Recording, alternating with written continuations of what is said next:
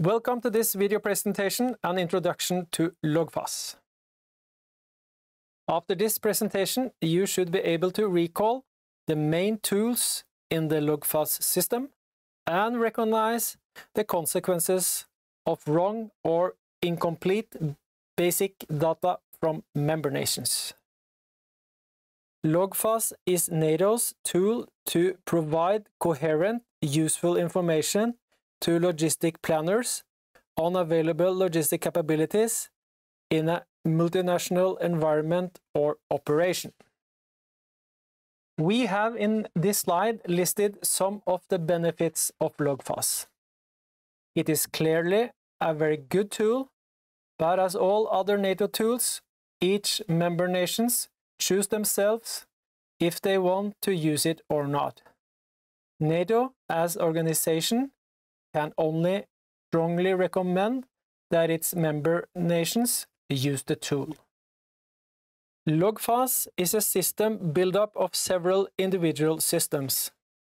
On one side, the system for movement and transportation, and on the other side is the systems for logistic in an operation.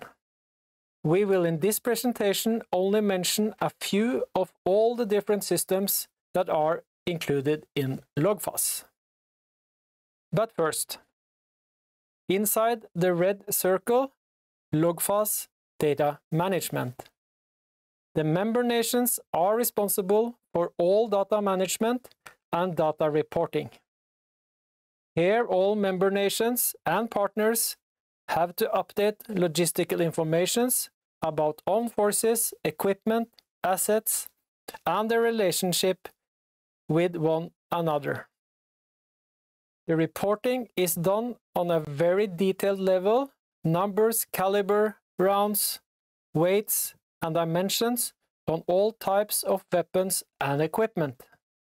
If this reporting is wrong or incomplete, the use or reports from all other systems will be more or less worthless. Similar with the Geographical Manager, GeoMan. GeoMan is used to manage the maps, locations, and networks. Locations include air and seaports. The networks, routes includes air, land, waterways, pipelines, rail, road, and sea. Additional infrastructure information, such as runways and berths, should also be included. The ADAMS system is used in planning and coordination of deployment of forces in or out of a mission area. The EVE system is used for executing this deployment. The CORSOM system is used in planning and monitoring the RSOM process when arriving in an operation area. LOGREP is what it says, the tool for all logistic reporting in an operation. NATO conduct education at their Communications and Information Academy outside Lisboa in Portugal. The Movement Coordination Centre Europe in Eindhoven in the Netherlands offers support and guidelines for nations. They try to close the gap between the reality and the course scenarios. We have in this presentation introduced you to NATO LOGFAS.